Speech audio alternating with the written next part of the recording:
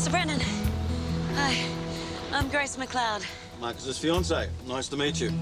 When's the big day? Not for a while yet. I'm not really a puffy meringue dress kind of girl. Our families are a bit... Anyway, I know my sister spoke to you about the horse. I appreciate you've got a business to run, but you seem like a decent bloke. I've never seen Marcus like this before.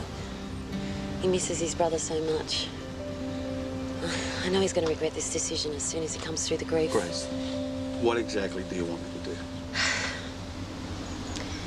You'd make me a very happy woman if you rip up the contract and let us take the horse back.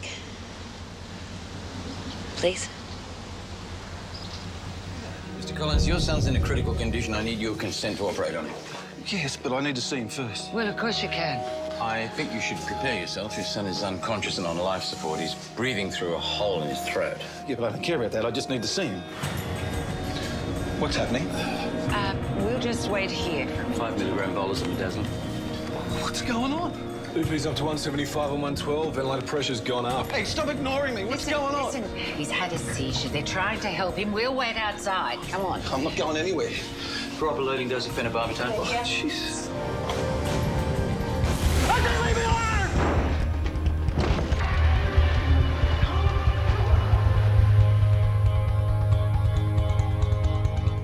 Yeah, it's nice to be getting served by him for a change, isn't it? Usually wouldn't give you the steam up his own piss, eh? Yeah, right, Big Jim. You're looking pretty thirsty. We're real thirsty. There's all this stuff I got to do. Come on, Professor, it's the end of the week. Yeah, it's better Let me be shout sharp you a beer, Professor.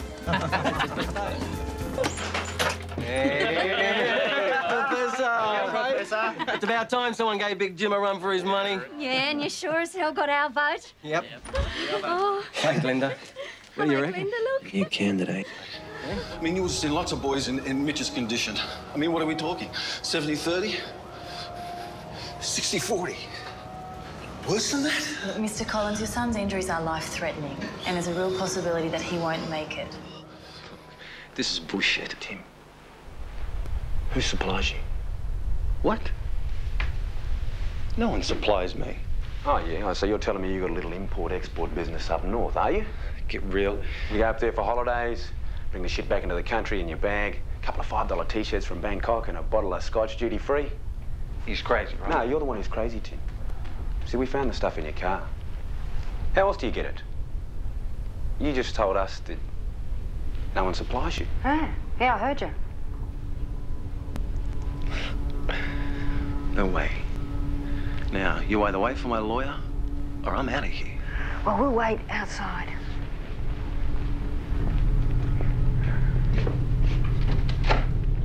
Wait! Hey, Mitch. It's me, Dad. I'm here. I love you, mate. They have to go now. I can't lose him. I don't intend to lose him. Listen, why don't we find somewhere to sit down and can I get you something to drink? I don't know. All right, buddy. Just stay here for me. All right?